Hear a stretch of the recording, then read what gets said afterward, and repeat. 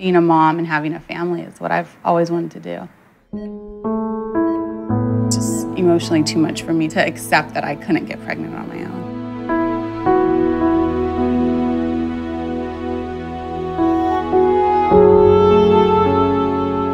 We are mammals, and there is an innate and instinctual drive to procreate. It's a very human trait to want to have a child and see your genes in that child. I felt like something was taken from me. The biggest emotional challenge that couples face is the mourning process of not having their own biological child. We've been trying to conceive for probably about 3 years. We had tons of tests done. I've had a premature ovarian failure.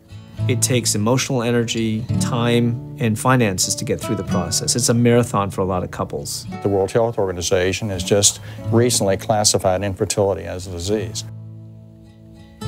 I am seeing women in their mid to late 30s, early 40s, who were among the first generation that truly could compete with men. No one really told them that their eggs were different from sperm. They're going to run out of them.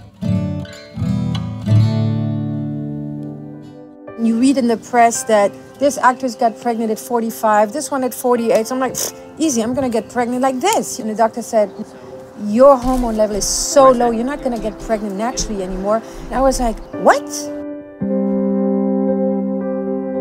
Today we're going in to harvest some sperm so his wife can use them tomorrow for in vitro.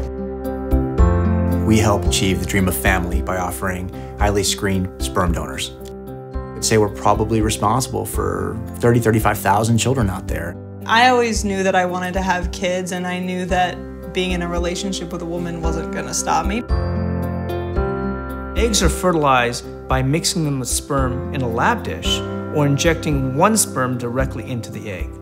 The laboratory is an essential component because that is where we are growing the eggs and sperm and making embryos. So some of the genetic tests we've developed help us to work out which embryo is the most viable. You want to take a look at through a Western medicine and as well as a traditional Chinese medicine. Men who present with no sperm at all, you can now get their partners pregnant. It's like a dream come true.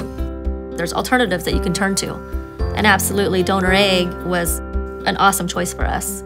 Egg freezing has a potential to lead a social revolution. We're clearly helping people conceive that Mother Nature would not have allowed to conceive.